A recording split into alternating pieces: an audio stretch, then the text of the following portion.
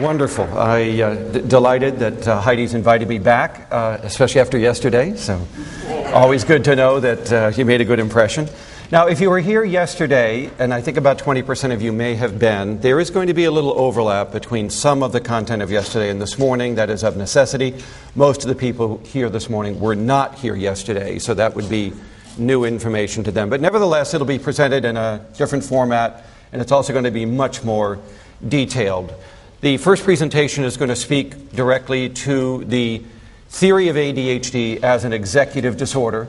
And in doing so, we are going to go deeply into the neuroanatomy of this disorder, because if you understand what we know now about the neuroanatomical basis of this disorder, you can then walk from there into the neuropsychology of the disorder and what we would expect to see if these particular neural networks were somehow delayed or disrupted developmentally. And I think that's going to give us a much better insight into understanding the nature of this disorder and then into its management.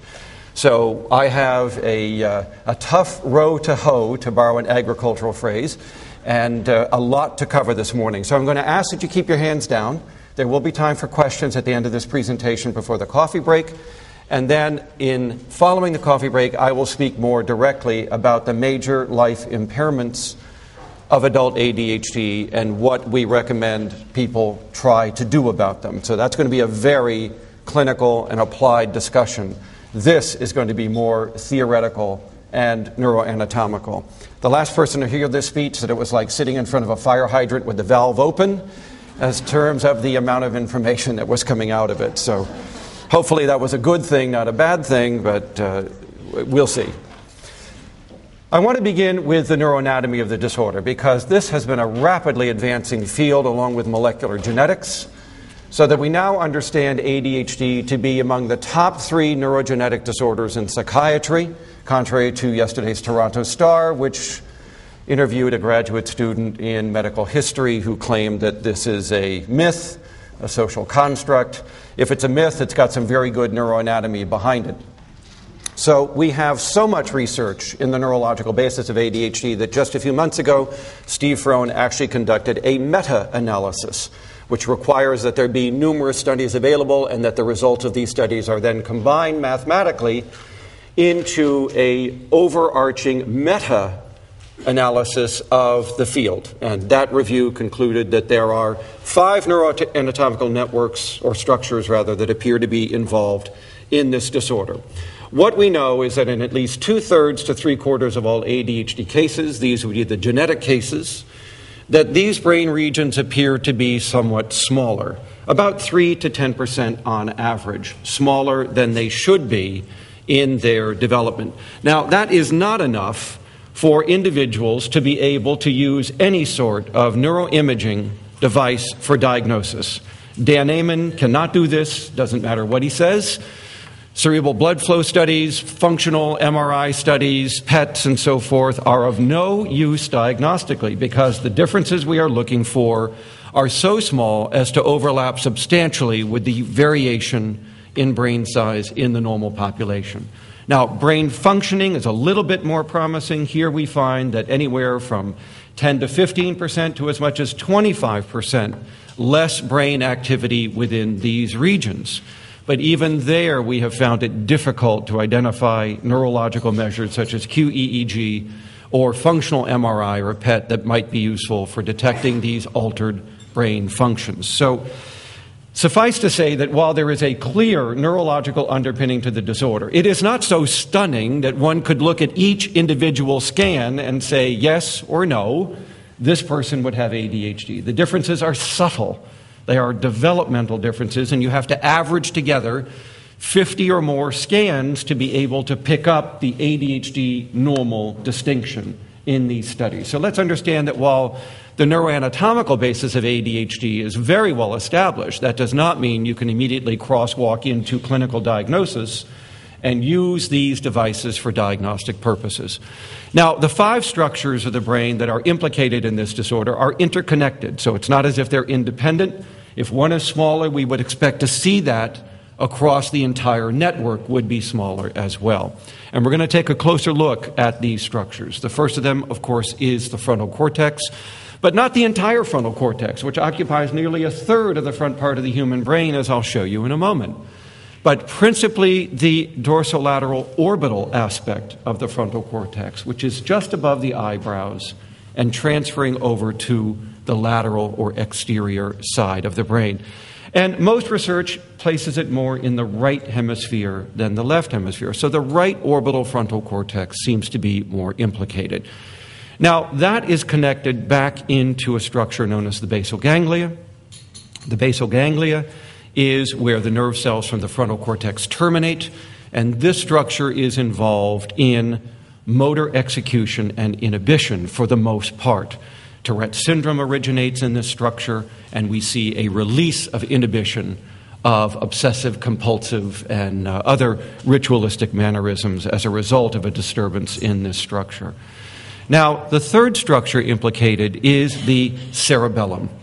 And we know that the basal ganglia projects further back into the central part of this very, very old brain. The cerebellum has been around for millions of years through various other species that were our ancestors. It's a very primitive structure that has to do with the timing and the grace and the timeliness of our motor movements. But we also know that in humans it is extraordinarily important for higher cognitive activity, for thinking, because it plays as much role in the timing and grace and transition and sequencing of our thoughts as it does in our actions. So the cerebellum is not just a principally motor organ. It is involved in thinking as well. But as I'll show you, there's a good reason for that, because at some point we will discuss how thinking is simply private action, private behavior that is being retained in the brain rather than released into the spinal cord. But more on that later. Now, the third structure, which has only more recently been implicated, and which, while not necessarily smaller, is dramatically less active in people with ADHD, particularly adults, is the anterior cingulate. And I'll show you where that's located. It's right on the midline between the two hemispheres, somewhat deep inside the frontal cortex. And we'll have a diagram of that for you in just a moment. The anterior cingulate can be split into two regions, and we'll talk about both of those and what they do, because it will help us better understand the symptoms that ADHD is producing. And then finally, sort of a throwaway region in the brain, if you will, is the corpus callosum. This is the part of the brain in which the two hemispheres project to each other so that they can communicate with each other. And it's principally the front part of the corpus callosum. But that's not surprising, because if the frontal cortex is smaller, there are fewer projections to send into the other hemisphere, and therefore the corpus callosum would be smaller as well. So there's nothing exciting about that. Now, we have been able to show that the size of this network is directly related to the severity of a person's ADHD. So this is not hypothetical. We know this is the network. We know this is the ADHD part of the brain. And we know that when this part of the brain functions normally, it is the part that basically allows us to stop and think before we act. So it involves both the stopping and the thinking that is going to be going on before an act is finally chosen to be enacted. So it's the, if you will, self-regulatory part of the brain. Now, there are some gender differences, particularly during adolescence, in these brain structures, but they are relatively trivial for our purposes. We see these both in men and women, and I don't want to gloss over them too much, but for the purposes of our lecture this morning, we need not go into these relatively trivial differences. Serial developmental neuroimaging studies have shown that this network remains smaller into late adolescence, but then begins to normalize in brain size by young adulthood. But because the structure is normalizing does not mean that the function of these areas is also normalizing. It isn't. So we have to be careful here that because some research is finding eventually that brain size appears to be approaching normal, it doesn't mean that what those areas are doing have achieved normalcy in their function as well. But it's about a 2 to 3 year lag in brain growth that is identified in these regions. Now, we have to, I think, take a moment and distinguish the fact that At least a third of ADHD, particularly in males, is not of the genetic variety. It is acquired. And this set of ADHD individuals, the acquired ADHD cases, may be somewhat different from the genetic cases. At the moment, our research is not so overwhelming that we can make extraordinary, numerous, and definitive statements. But let me just give you a few of the things that we have found so far that distinguish these two groups. The acquired group appears to be more severe. And we find that with all acquired injuries. Acquired aphasia is much more severe than developmental language disorders tend to be. It may be that the acquired group is much less responsive to medications for ADHD, the difference being about 70 to 90% of genetic ADHD is drug sensitive, but 50% or less of acquired ADHD is so. But this makes sense. In the developmental case, the area of the brain where the medication can work is not damaged, destroyed, or scarred. There is a place for drugs to function.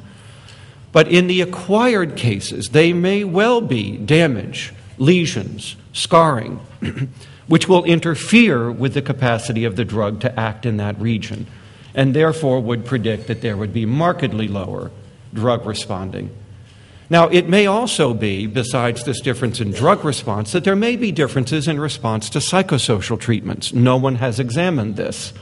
But if we look elsewhere in neuropsychology, for instance, as I've mentioned, the field of the aphasias that are acquired, say from a stroke, versus developmental language disorders, if we look at that particular disorder, the language disorders, we find that the acquired group is much more responsive to rehabilitation, particularly if it occurs in the months following the injury. Whereas the likelihood of developmental language disorders showing such a marked response to intervention is quite low. Indeed, the success of language interventions for developmental language disorder is rather sporadic and nowhere near as convincing as is language therapy for the acquired language disorders. People treat them as if they were synonymous. They're not. So that doesn't mean that developmental language disorders don't respond at all to linguistic interventions, to speech interventions. They do, but they don't respond anywhere near as dramatically as the acquired cases. Now, we don't know whether this extends into adult ADHD or child ADHD, but we do know that in other areas where we compare acquired versus developmental disorders, we do see differences in treatment responses in them. There may be differences in life course, we don't know that yet.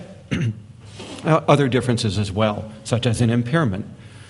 But suffice to say, in the future, researchers will begin to distinguish the type of ADHD based on its etiology. The genetic, non-genetic distinction appears to be a crude one, but perhaps a useful one at the moment. Now, we do know that these are not the result of taking stimulant medication, that this underdevelopment and this marked underactivity is not, contrary to Scientology claims, is not a result of giving medication to children. When these first neuroimaging studies appeared, critics in the media were quick to point out that they could just as easily be due to giving medication to children, and that stimulants shrank the brain, and therefore we had caused these problems. Fortunately, researchers went back and repeated all of these studies with people who had never taken stimulant medication and found exactly the same results. So we can dismiss, once again, the Scientologist claims about ADHD. Now, let's take a few moments and look at where these brain structures are, in case you're not familiar with them. We're looking here at the frontal cortex, which is huge. It is this entire front third of the human brain. But the area we are most interested in is right up front here, particularly on the right side, and especially where the frontal cortex sweeps down and under, and then goes back and sits on a bone shelf just above the eyes. This is the orbital frontal cortex, and it's located, let me see if I can get this cursor back, right in here where you see that arrow. And this area of the brain projects up and back to the prefrontal lateral cortex up in here. The right frontal area of the brain is known as an inhibitory center.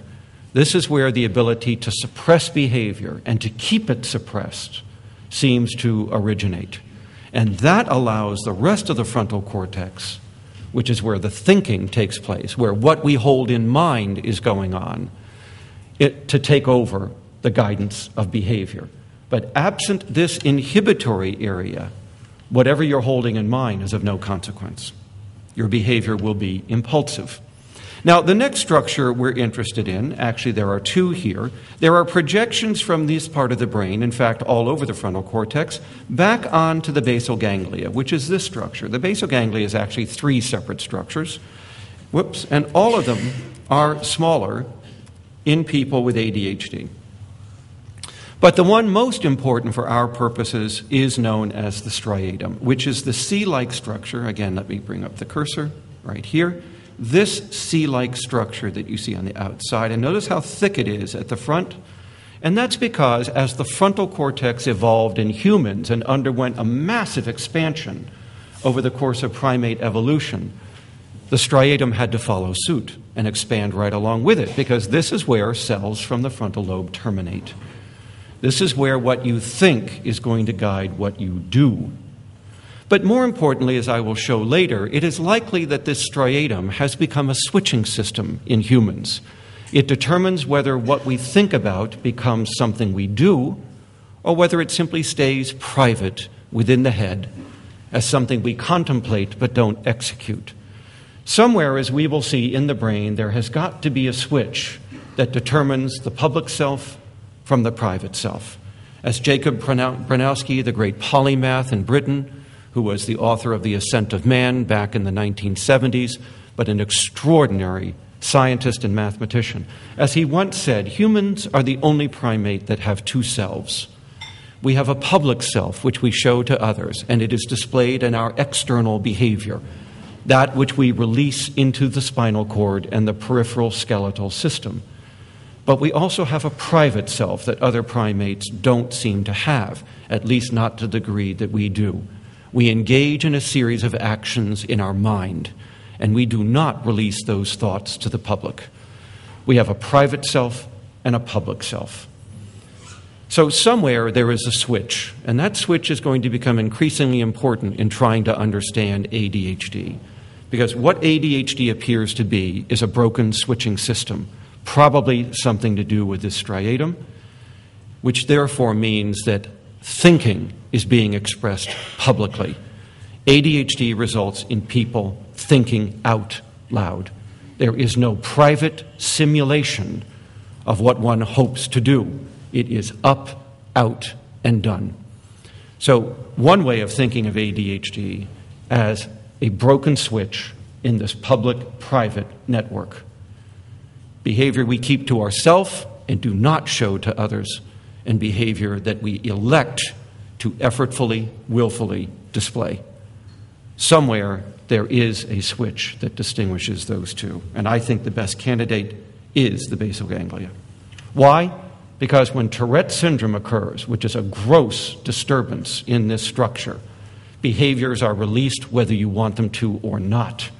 Tics, movements, thoughts, obscenities, compulsions, rituals, regardless of what the individual wishes to do, cannot suppress these behaviors, and they will become public. And that is because the system is broken at a very deep level of the basal ganglia, and they cannot suppress them anymore. Now, the next structure we are interested in is also up in the frontal lobe, and it is between the two hemispheres. And it's located right about where that arrow is located, but you can't see it because it's on the walls between the two hemispheres. And this is the anterior cingulate, about which I will have much more to say in a moment. And then as we look toward the back part of the brain, that very old brain, the primitive brain, is the cerebellum, and it is mainly in this area of the cerebellum that we see underdevelopment. Now, that's rather interesting because studies now have shown that family members of people who have ADHD was in my family, that when we look at the parents and at the siblings of people with ADHD, we also see underdevelopment in most of these regions, but not in all of them. which means that this underdevelopment is part of the family phenotype of ADHD. ADHD is a spectrum disorder, and biological relatives of affected patients do show some symptoms of ADHD, but not the full disorder. This is very much like autistic spectrum disorders in that sense, where we see elements of autistic-like symptoms, but not full disorder or diagnosable disorder in those individuals. What has been fascinating has been the work of the UCLA research team, Jim McGough, Jim McCracken, and others, that have shown that when we look at the relatives of people with ADHD, the frontal lobe, the anterior cingulate, the basal ganglia are also smaller, even though the people don't have the disorder. The difference is the cerebellum. The affected patients have the underdevelopment in the cerebellum. The non-affected family members do not, suggesting that the cerebellum may actually be the most crucial structure in explaining why the disorder rises to full disorder, penetrating the phenotype and becoming diagnosable ADHD. Now, that research needs to be replicated, but a similar finding has recently been published in the field of autism, where again, family members show autistic-like symptoms, but full disorder seems to have something to do with the involvement of the cerebellum. So this isn't the only disorder in which the cerebellum has become more and more important. All right, we have these 5 brain regions. Who cares? What does it mean? All right? The fact that we can pinpoint in the brain what might be giving rise to these symptoms, does that help us understand this disorder any better? Or does it just make us feel better because we can point to biology rather than sociology as the cause of ADHD? Well, let me explain why, if you understand what these networks do, you can start to understand ADHD a heck of a lot better. And one of the foremost ideas that people need to understand, and it's displayed beautifully here in this particular paper, this is the organization of the cortex. And what you see here is a front to back, rostral to caudal, top-down organization of the brain, which means that our thoughts, our highest plans, are located up here, and then these will be translated into smaller behavioral structures back in here. These will then be translated into the secondary motor zone and become the actions and gestures we actually execute, and those will project right on to the primary motor zone, which is located right in here, to actually create the muscle movements for that behavior. There is a top-down, front-to-back rostral caudal organization of the frontal cortex. The higher the level of thinking and planning, the more forward that is being done. The more molecular aspects of behavior, the sequences we will string together, are occurring further back. And the further back you go, the more minute and molecular the behavioral structures become. The further forward you go, the more hierarchically organized behavior becomes. We can see that here in a behavioral structure. This is taking money, going to the bank, and depositing the money in a safe deposit box. That is a higher order structure of behavior. But it can be broken down into the sequence you see on the left, and especially into 2 different structures of behavior that involve picking up the money and putting it in the box, and involve the actual opening and closing of the, of the locked box itself. 2 separate overlapping hierarchies. And they are hierarchies because you can see here that we can split them, for some reason. We can see here that we can split them into their 2 behavioral sequences nested under the larger purpose, the goal. What are we trying to do? Then we translate it into its sub-goals. We translate those sub-goals into much smaller behavioral structures, and we execute those in a sequence. So, this ability to go from higher level to lower level behavior and to sequence it properly is a function of the prefrontal lobe. This is why we have it. This is what it does. If you want to think of something even bigger, plan a wedding. Break that one down into its substructures and then it's to its nested, even more molecular activities, all the way down to picking up the phone, calling the minister, then lining up the florist, then lining up the church, then lining up the invitations and the printer, and so on. And underneath each of those is going to be a whole series of even smaller actions and gestures, all building toward the culmination of a future goal. If you understand that, you now know why you have a frontal lobe. It's also illustrated here. I'm not going to spend much time on it because we've already discussed it, but the higher goals are retained at the foremost part of the frontal lobe. They will then be translated into their substructures, and those are translated even further back as we move into the more minute actions that we do. What does this mean for ADHD? It means you cannot organize behavior, as well as other people, into these larger, hierarchically organized, and temporally sequenced structures. Individuals with ADHD will find themselves able to engage in a couple of the minor sequences, but the structure is lost, the goal is shattered, the behavior is not fully executed, and the goal is either not attained or poorly attained, because one cannot organize, one cannot glue together all of these substructures to attain these higher level functions. And this is where you get your short attention span. The short attention span is simply the fact that you can engage in these smaller structures, but you can't organize them into those larger and larger goals and be able to protect it and sustain it and carry it forward until the goal is done. So understanding the neuroanatomy of ADHD helps us to understand the behavioral symptoms of ADHD and this inability to hierarchically organize long chains of behavior to accomplish our goals. We can now define ADHD as a disorder of persistence toward the future, which is also deeply affected by a failure to resist distraction. The individual cannot help responding to irrelevant events that lie outside of these behavioral structures, and the structure falls apart. Because the moment you are trying to engage the sequence, something else irrelevant happens, and you are responding to that. And the goal is lost, the sequence fails, and now you've only done part of the task and failed to engage the entire task. So we can now say that this is not an attention disorder. This is a problem with persistence toward the future, with the ability to hierarchically organize behavior into ever larger structures to accomplish the principal goals of our lives, the important things that lie ahead in the future, in time. That instead, you will have marked difficulties resisting distractions, and that will shatter this working memory function, as we've described it, this hierarchy of behavior, and now you are skipping from one incompleted sequence to another. Hence the short attention span and the marked distractibility.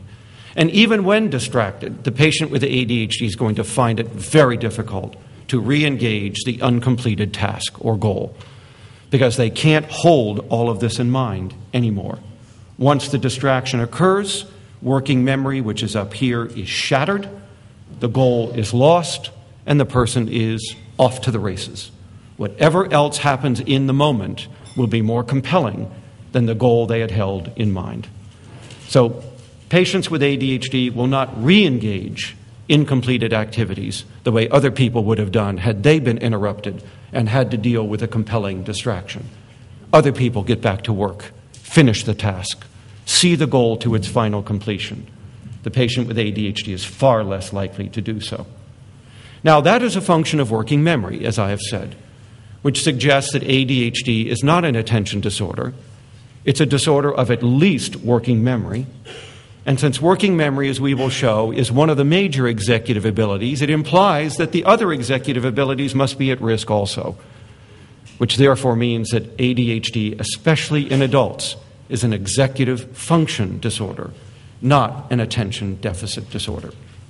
Now, DSM-5 will not change the name no matter how much you plead with them, even though we know that ADHD is a misnomer, and we know that it trivializes these profound impairments in these relatively unique human abilities. And the reason we will not do so is for a very good reason. The term ADHD now appears in both of our countries in laws, regulations, entitlements, and protections, especially in the United States. And if you rename a disorder, you have just disenfranchised these individuals from those hard-won protections and entitlements. So we won't rename the disorder, if only because of legal-political reasons, even though the science is telling us that the name is inappropriate, if not trivial. In fact, I think that the name is part of our problem in convincing the public that there is a real disorder here. Because attention deficit really does sound rather banal, doesn't it? I mean, just go to Starbucks, have a coffee, get some caffeine, would you? We got serious disorders to contend with. I mean, bipolar disorder, schizophrenia, major depression. Now, those sound impressive. But ADHD, get out of here, you know? We got serious mental disorders to deal with. But if you were to rephrase ADHD as executive function deficit disorder, and if you know that the executive system exists to organize behavior across time, to allow you to self-regulate toward that future, you could call ADHD either EFDD or SRDD, self-regulation deficit disorder. Now that's an impressive name because it speaks to something uniquely human, and that is self-regulation. So you need to know that regardless of what DSM-5 does with the name, and it will not change it, I can assure you of that, right, that we as patients, as clinicians, as family members, need to understand that we have changed the nature of this disorder, that we now have a much better insight into what's going wrong, and it ain't attention. It's executive functioning.